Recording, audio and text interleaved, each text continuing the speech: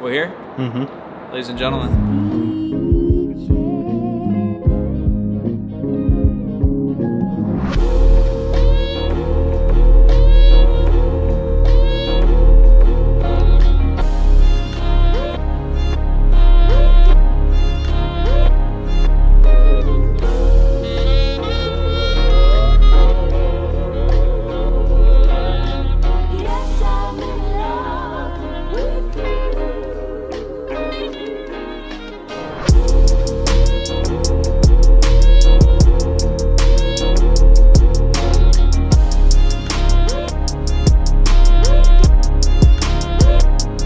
Silent mikke. We're back.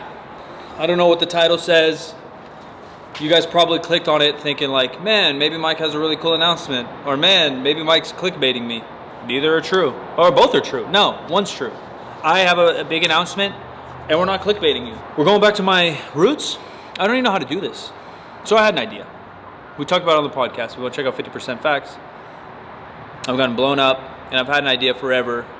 And I think everyone does. The number one invention or innovation driver is finding an issue or finding something that doesn't fit you and then solving it.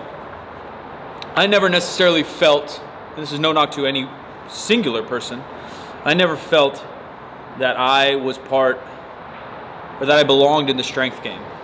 I felt very much part of basketball culture growing up, even the video game culture now that we play on Twitch, podcast culture, and many of the YouTubers, the Omars. I have really good friends that I met through fitness, but the strength game, when I walked or saw other people do it, isn't what I do or felt, if that makes sense.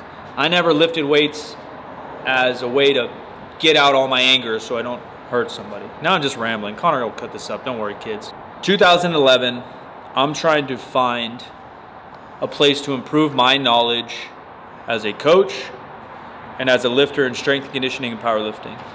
I ended up in this facility right here in Sacramento, California, which was at the time called Midtown Strength.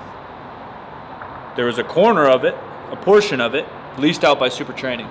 That's where I met Jim McD, Mark Bell, everybody else. Fast forward a year later, they feature me on the YouTube a little bit. I start to get a little bit of recognition on the internet as creating content. And we start a podcast, me and Jim McD. Jim McD comes to me and literally says, hey, I have the idea for a podcast. Would you like to be a third co-host? I'm 23 years old. So bro, this is year 2012. Never heard a podcast in my life, Jim. Sounds fun, I'm down. I lifted many a weight in this building. I learned a lot of good, I've learned a lot of bad. Came across a lot of different people, from folks that work into the Capitol to recovering drug addicts. About a year ago, 2 years ago, I'm talking with Jim, and I'm wondering, man, I now live in downtown Sacramento. I have nowhere to train. Nowhere near me fits my needs as just a plain barbell athlete, let alone who I think I am as a human. We began looking for locations.